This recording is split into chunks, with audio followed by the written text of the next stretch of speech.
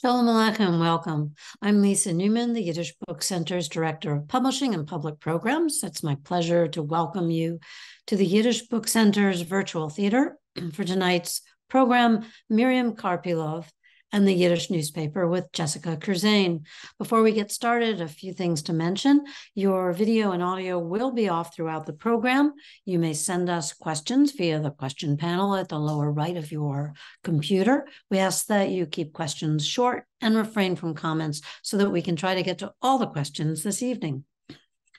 I'm delighted to introduce Jessica Kirzane. Jessica is an assistant instructional professor in Yiddish in the Department of Germanic Languages at the University of Chicago and editor-in-chief of In Geveb, a Journal of Yiddish Studies.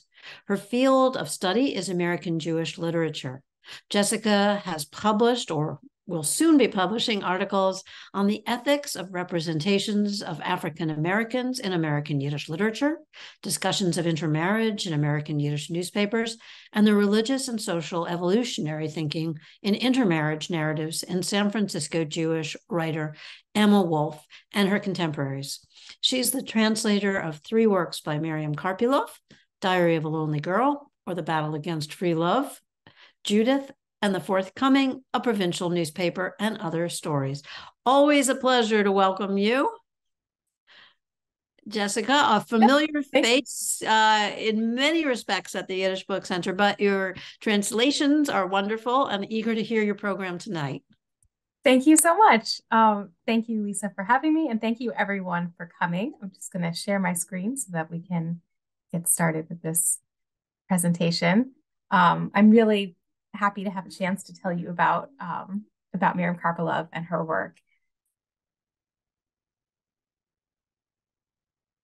So Miriam Karpilove, Miriam satirical novella, a provincial newspaper, which was published in 1926, centers on an overworked writer of popular serialized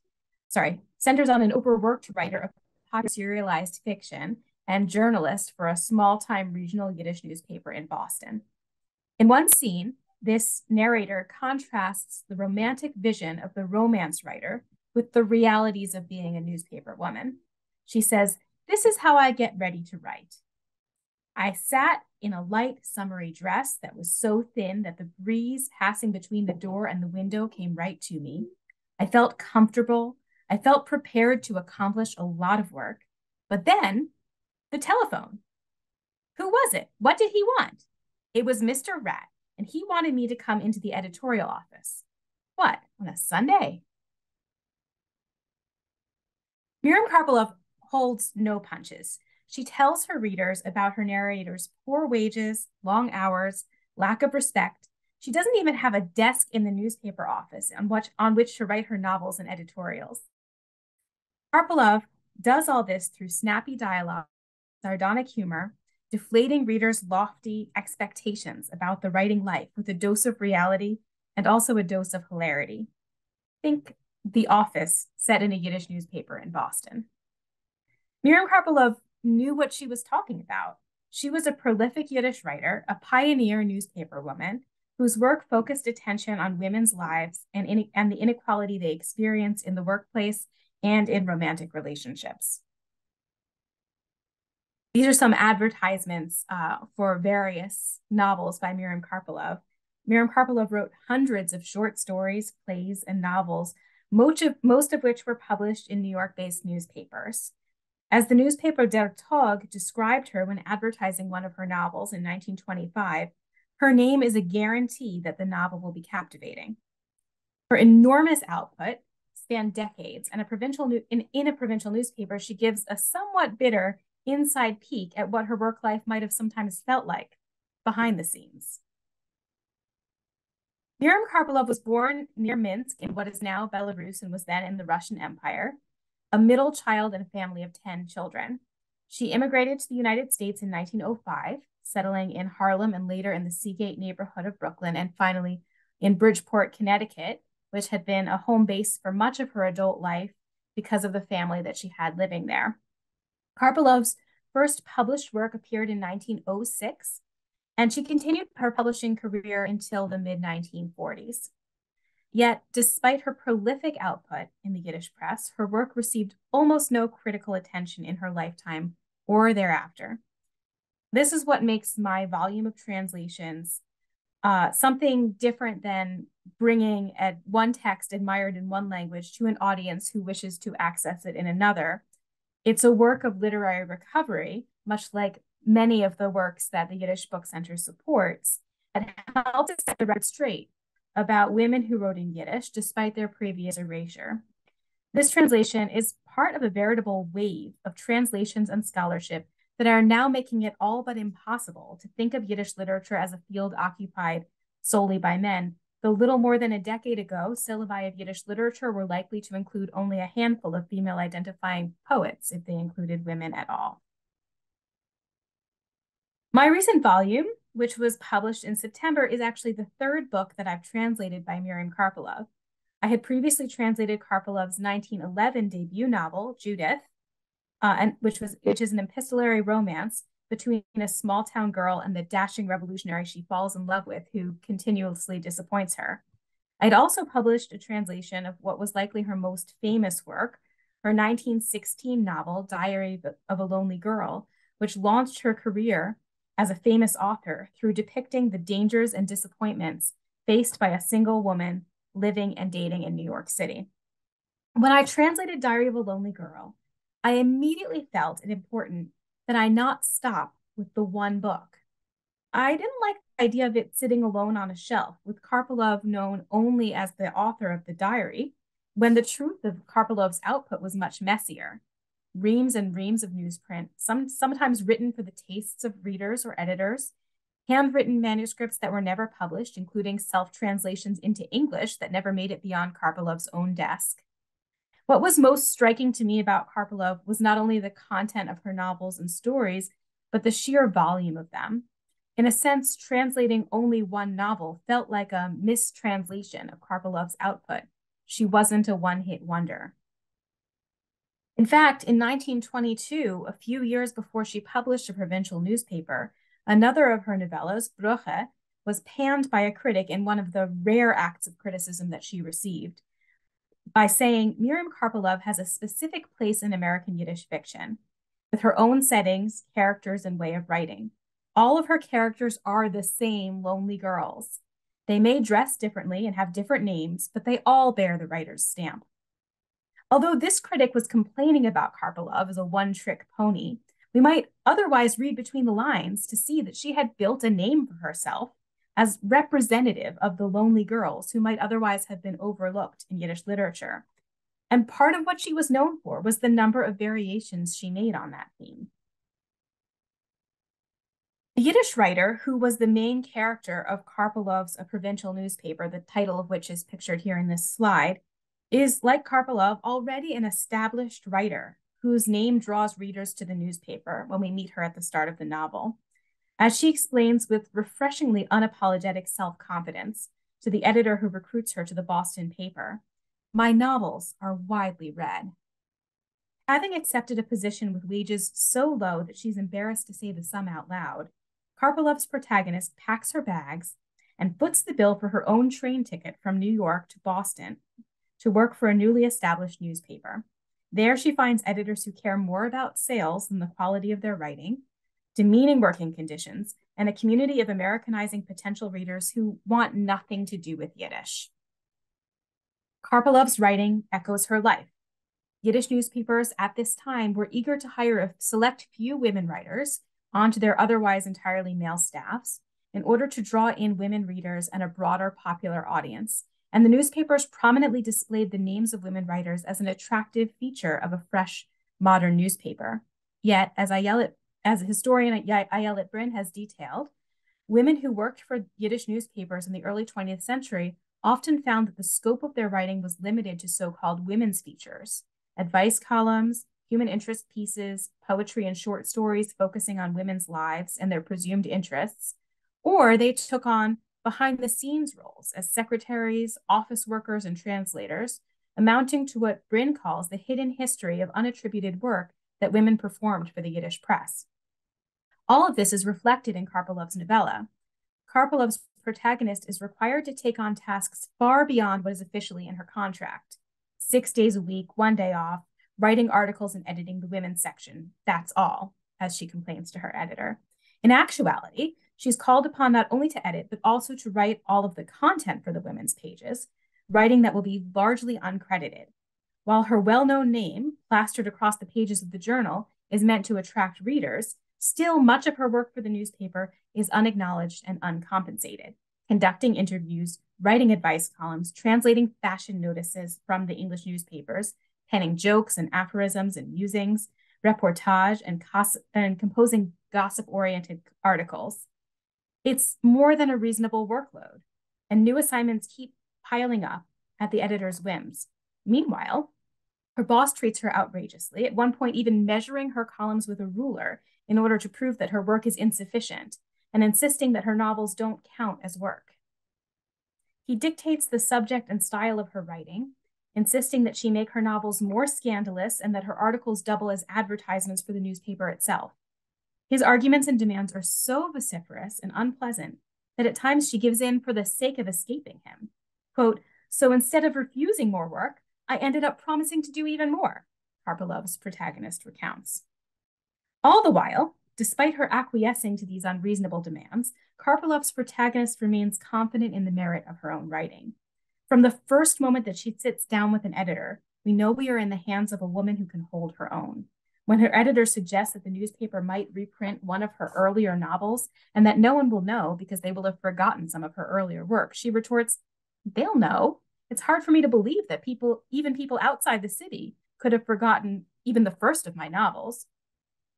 Throughout the novella, she has a strong sense of herself as an author who should be valued and treated with respect, who is above the kind of work that she is being asked to do, and who can and will find work elsewhere. Though it's a record of an unequal workplace, Karpilove's novella is also a victory for the capable woman who not only endures those conditions, but excels within them and manages to escape. A Provincial newspaper is the title story of my recent book of translations, but the book also contains many other gems, and I want to tell you a little bit about these too. On September 1st, 1926, Miriam Karpilove left New York to settle in Palestine with her brother and his extended family. In a letter to Chaim Lieberman, secretary of the I.L. Peretz Writers Union, Karpilove wrote about the upcoming journey and made it clear that it was precipitated at least in part by her frustrations working for Yiddish newspapers, as described in her novella, A Provincial Newspaper.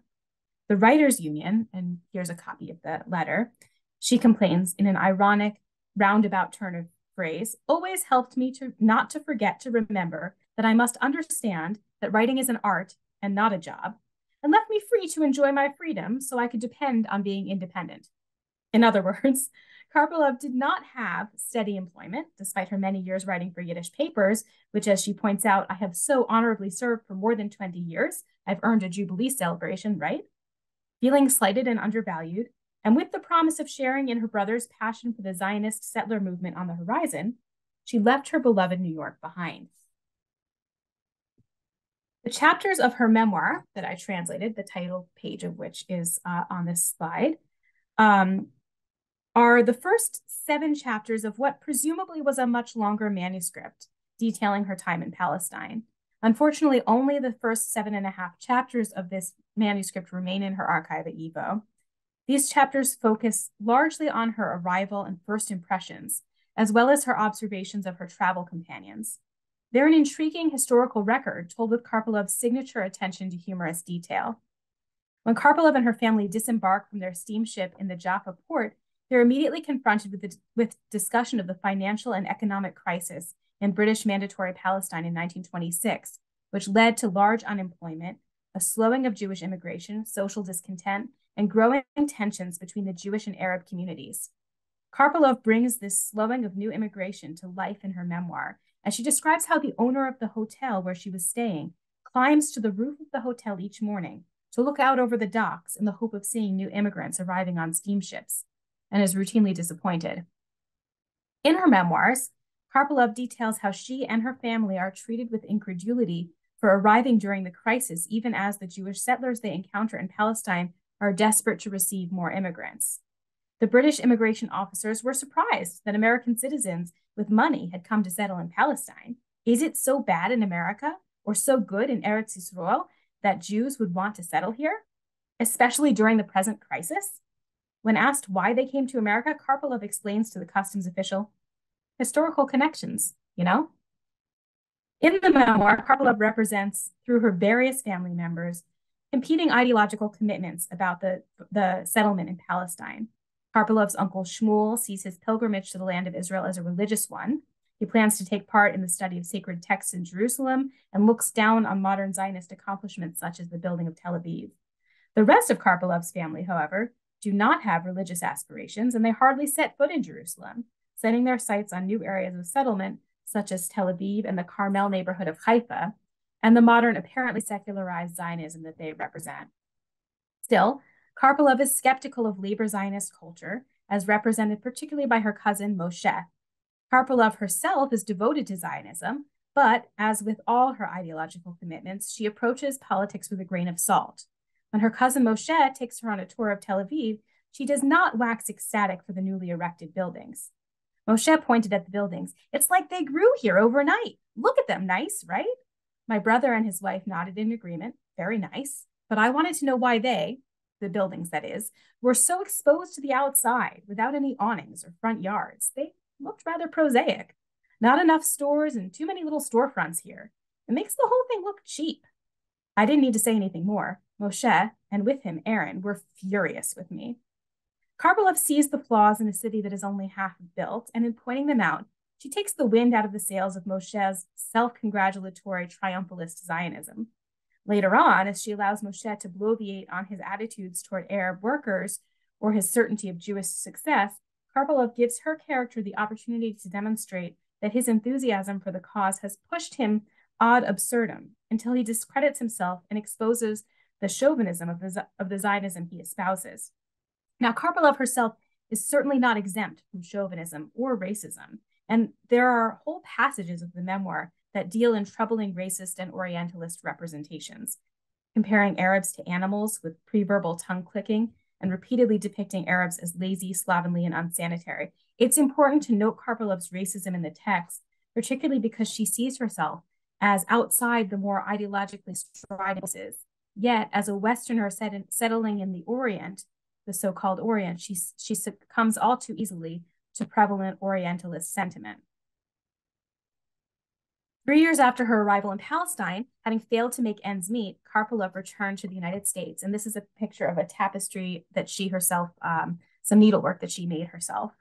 In 1929, in a letter to famed poet Ida Maza, Karpilove confided that she hoped her health would allow her to return to Eretz Yisrael, though as far as the archival record shows, that hope was never realized. Upon their deaths, Karpilove and her brother Jacob both left their estates to the Jewish National Fund.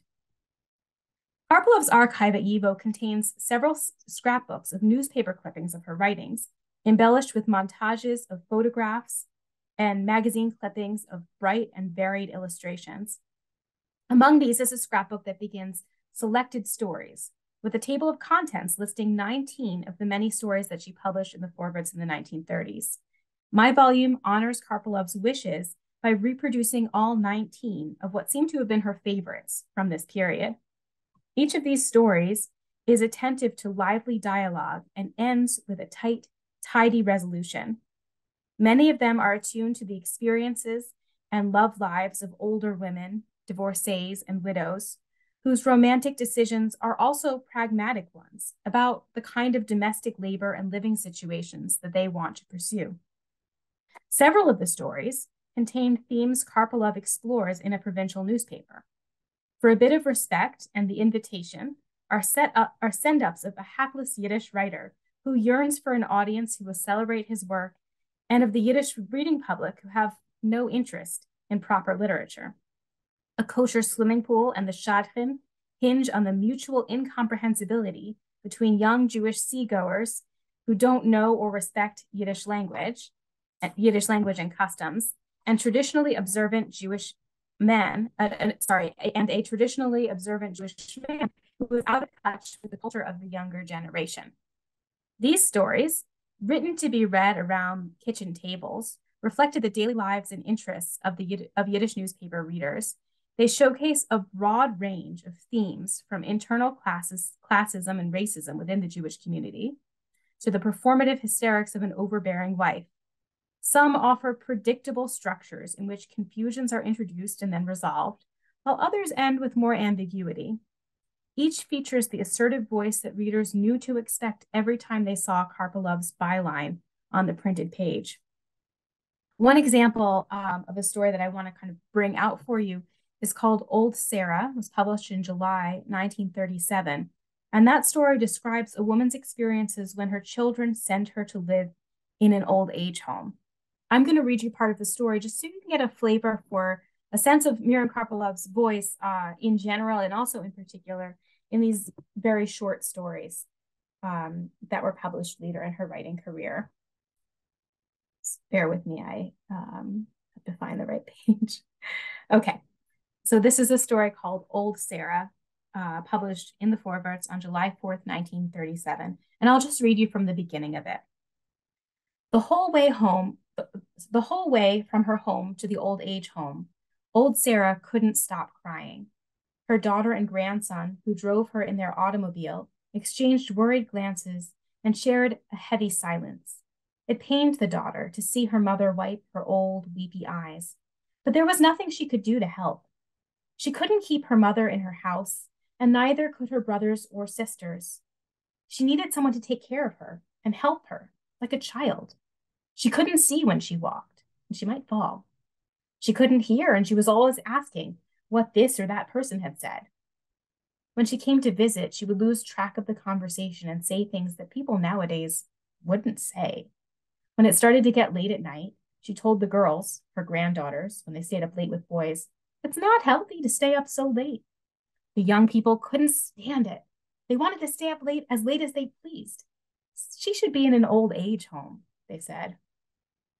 The daughter, driving her mother to the old age home, offered encouragement, saying that her mother would be happier there. She'd have company. She'd like it so much there that she wouldn't want to leave.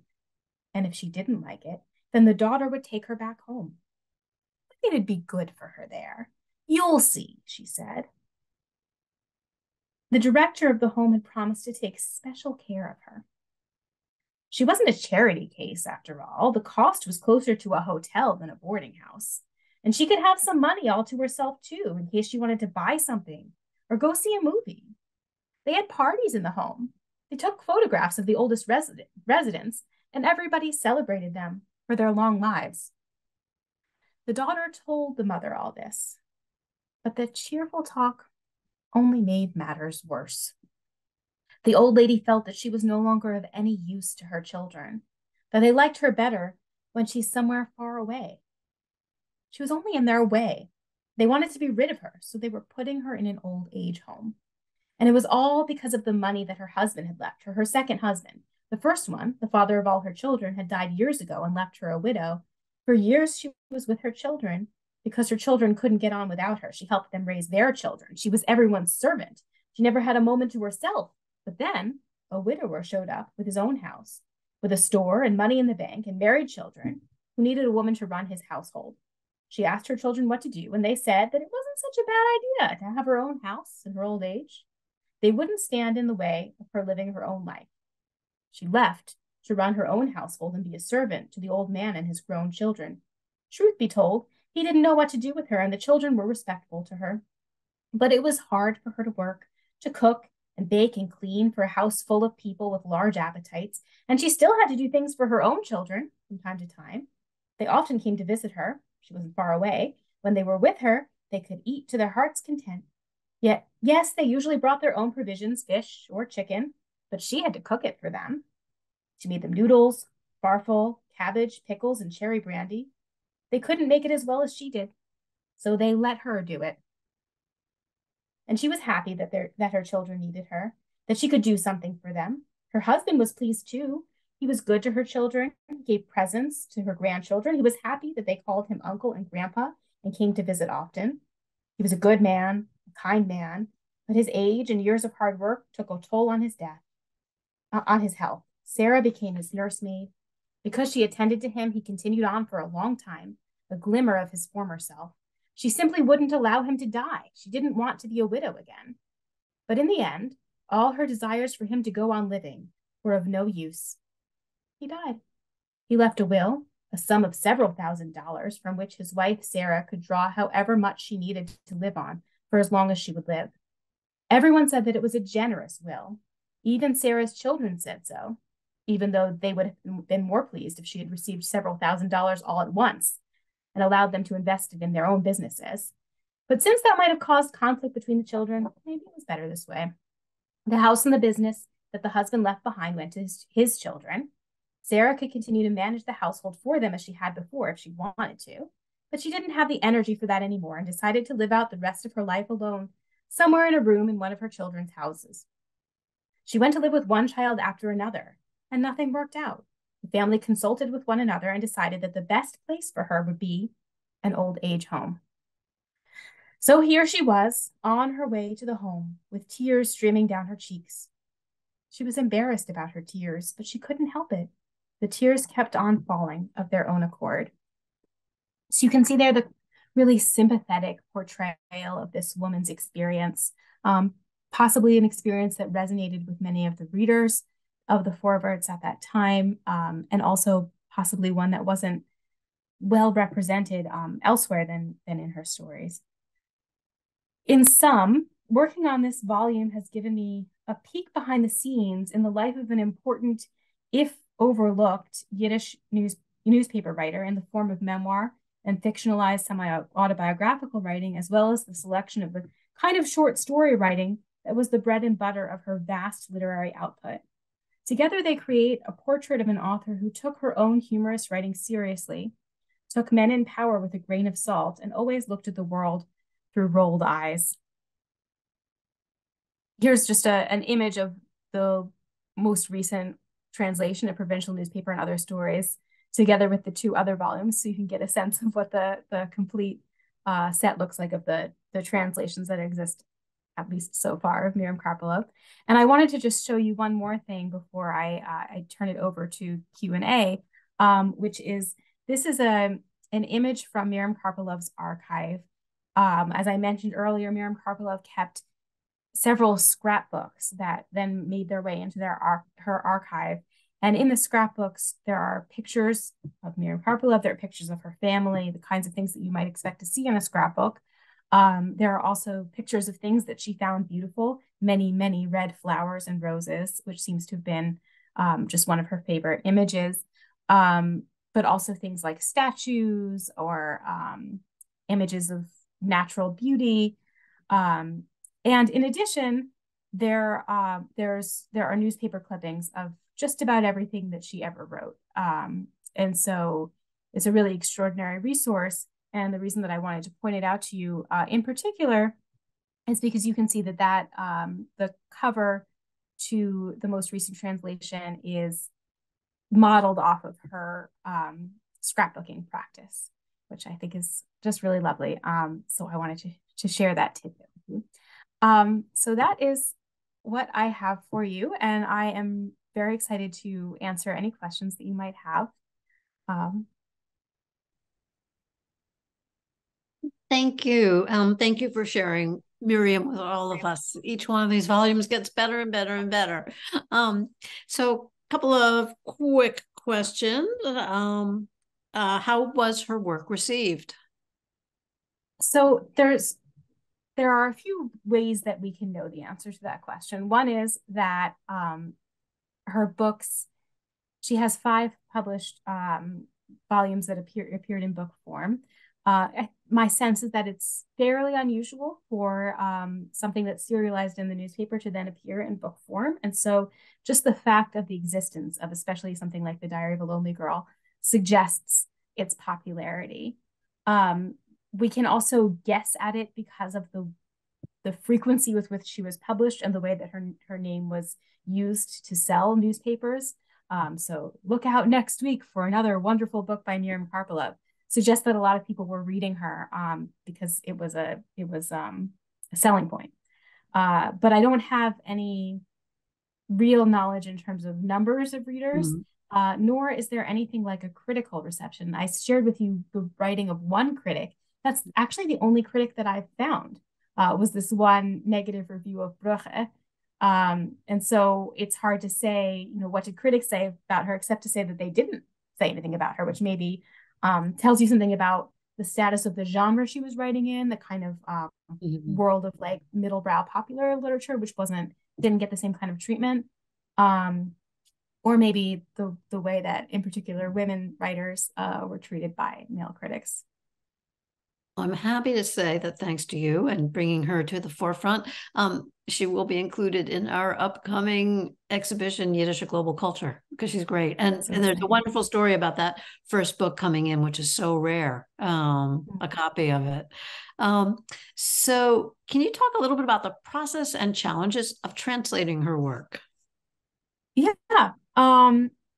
So, well, I'll start with maybe just what happens when I sit down to translate her work. And I'll say that my process has changed over time, because when I started translating her, I didn't know her writing very well. And so I had to spend a lot of time trying to kind of figure out, well, what tone does she have here? What is she doing here? Is it supposed to be sort of melancholy, or is it making fun of the idea of being sort of melancholy? Like, where's the line between the serious and the humorous? And a lot of times when you're translating is always an act of interpretation, and you just have to decide, what do you think she's saying?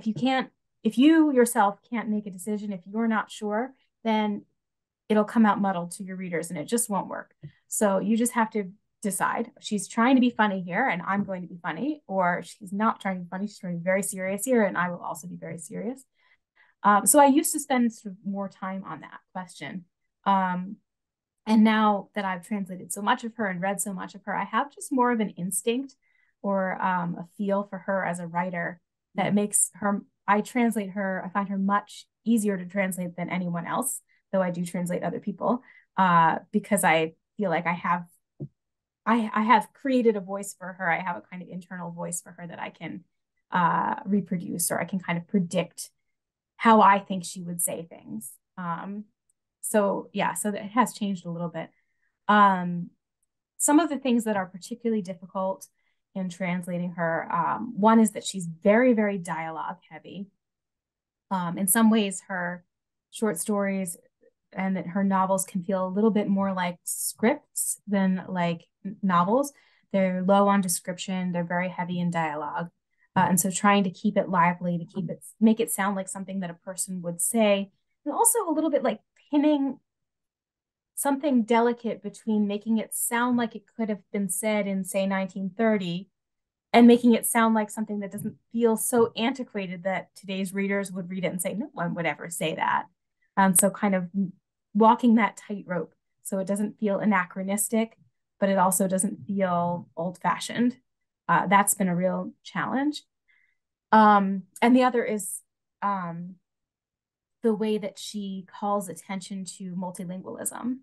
So I quoted her saying to the British official who's challenging them as they come into Palestine, why are you here during this crisis? Why wouldn't you stay in America? And she says, historical connections, but actually the character says that in English and not in Yiddish. So she switches to English to make this like kind of gutsy, ironic comment.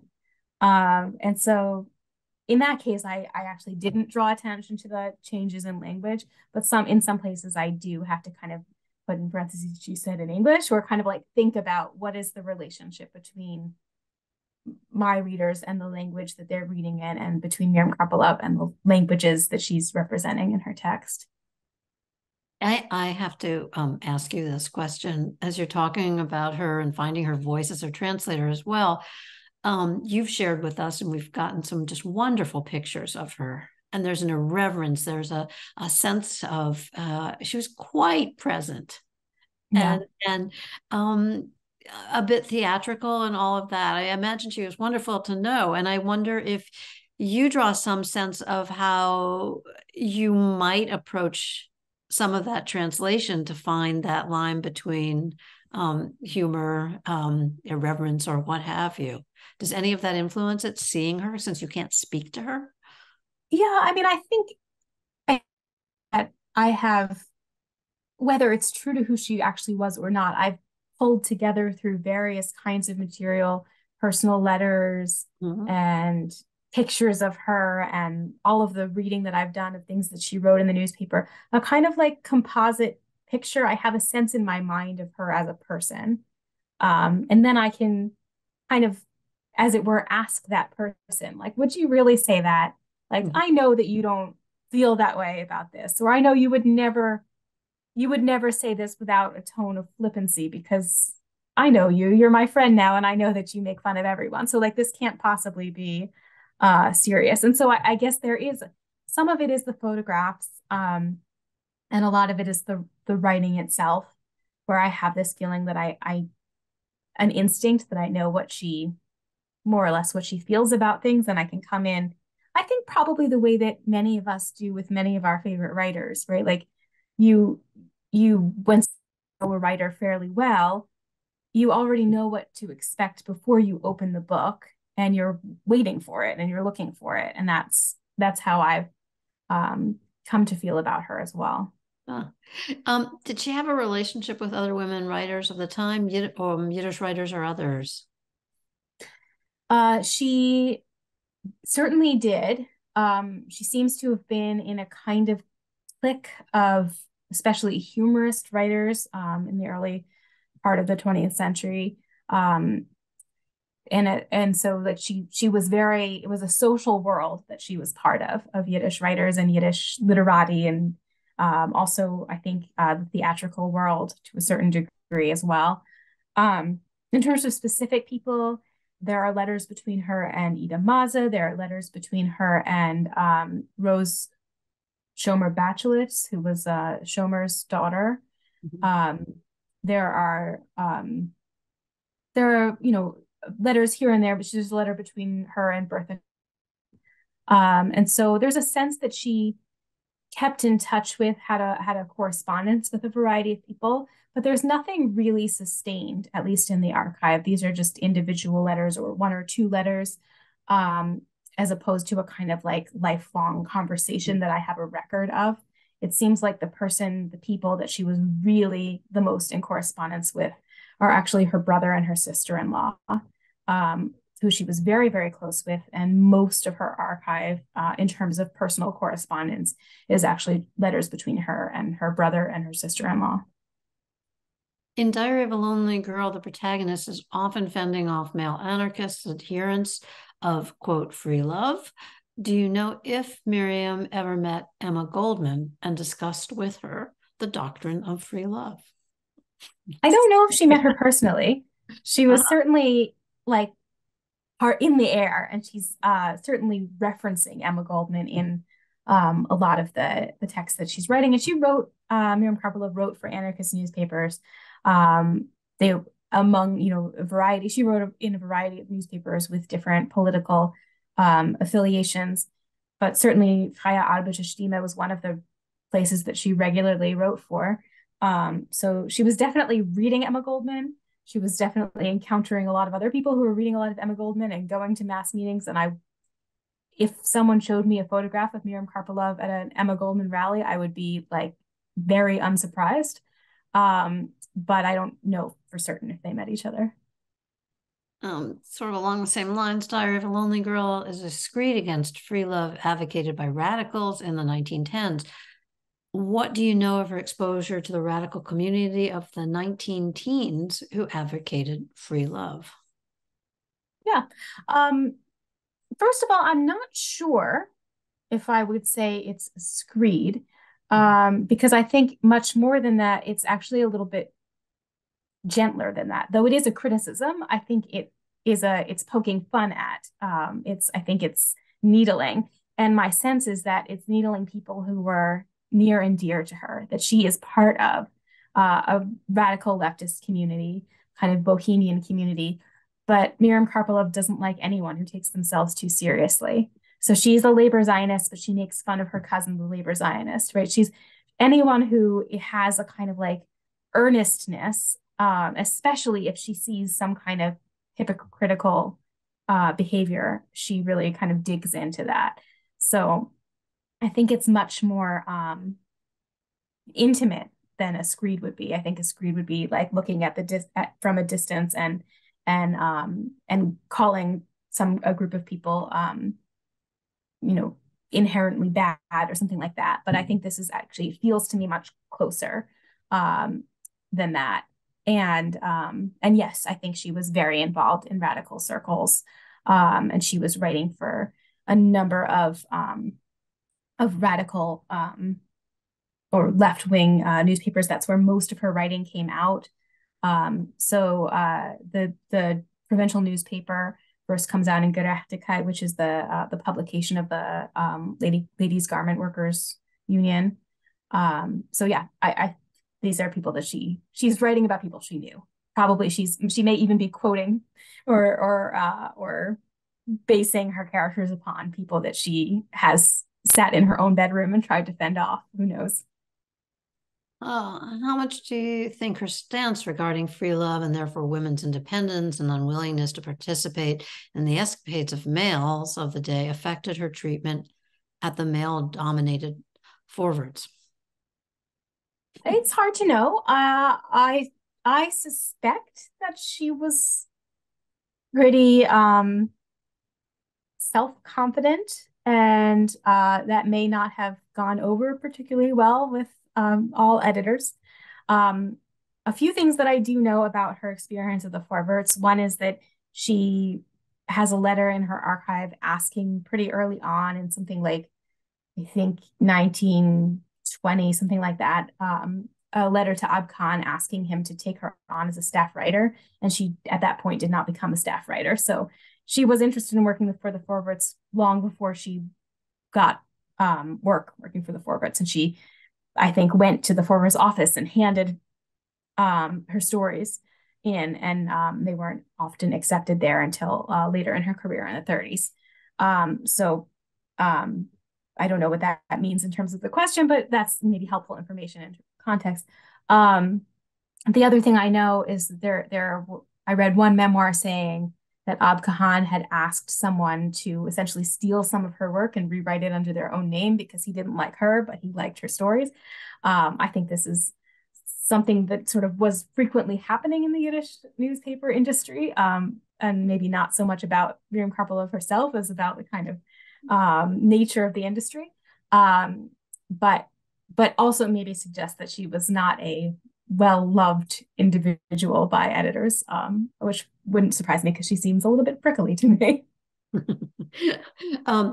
So you might not have wanted to have had dinner with her. Sort of a related question, was it unusual for a woman to be a newspaper writer, reporter, what have you? Yes and no. Many newspapers did have women writers.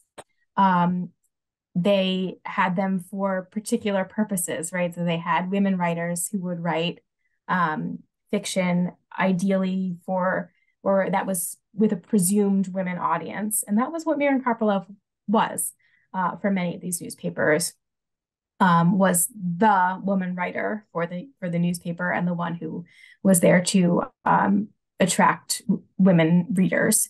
And sometimes a newspaper would have one or two such writers or a handful, though the majority of the people writing for the newspaper were male. So she's not singular, she fits into a category. There were a number of writers like her. So Yantis Radatsky is one, Anna Margolin, who wrote under Rosa Lebensboim when she was writing for the newspaper. That was another one. That was sort of Sarah Smith. There's a number of women who fit into this category.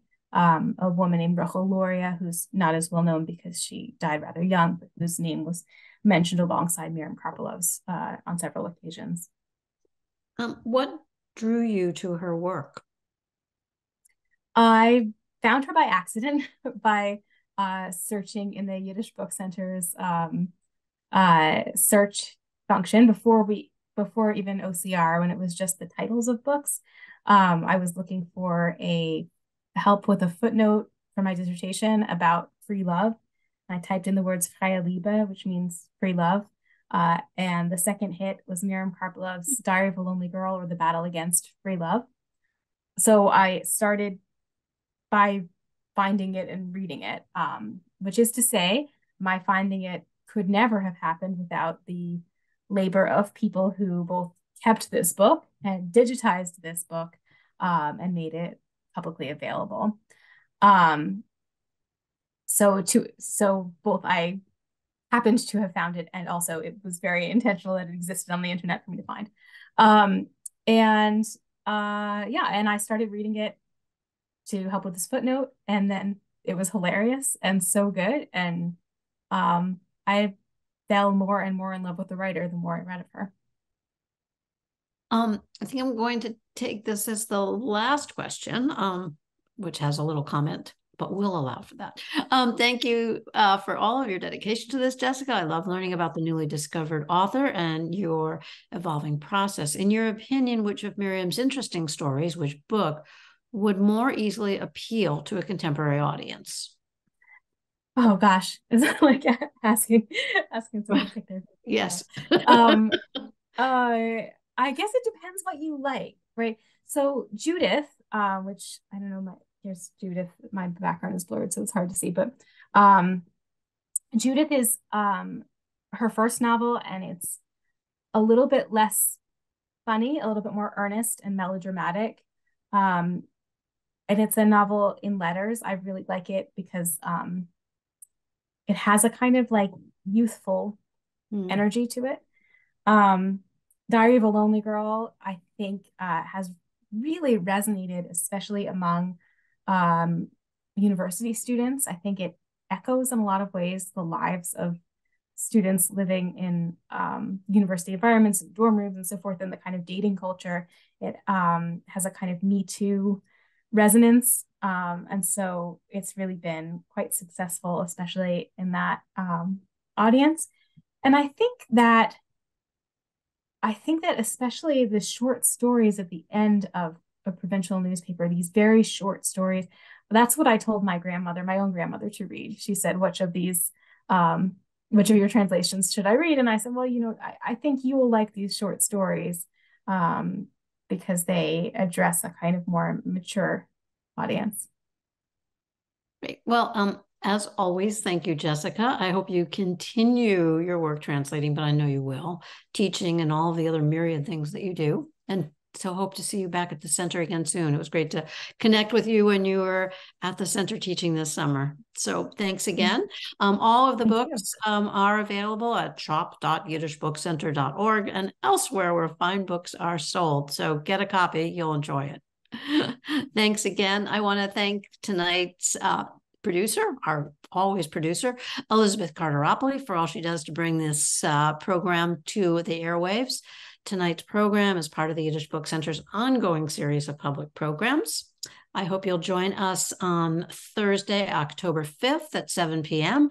when I will be in conversation with David Mazauer, Chief Curator of the Yiddish Book Center's forthcoming landmark permanent exhibition, Yiddish A Global Culture, which opens on Sunday, October 15th. And you can join us in person at the center for the big celebration that day. To see the full schedule of events and to register for our programs, visit yiddishbookcenter.org/programs. Before I let you leave, I want to say a big hearty thank you from all of us at the center to all of the members and donors who make our ongoing work possible. Learn more about how you can join and support our efforts by visiting yiddishbookcenter.org/donate. Hope to see you Thursday, the 5th at 7 p.m. and also at the center when we reopen to the public with Yiddish, A Global Culture. Thanks. Enjoy the evening and best to you in the new year.